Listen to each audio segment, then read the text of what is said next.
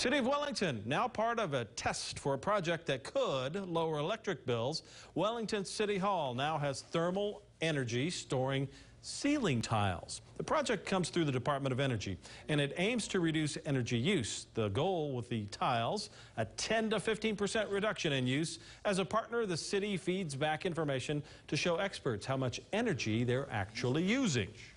Obviously, cost of energy actually gets more expensive the more it's used. So there's times during the day where the cost of energy gets pretty spendy, and then at night the cost of energy is a lot cheaper. So it's about normalizing those curves so that we can utilize the energy and the dollars to make it go a little bit further. Wellington is the first site in Kansas to test those ceiling tiles.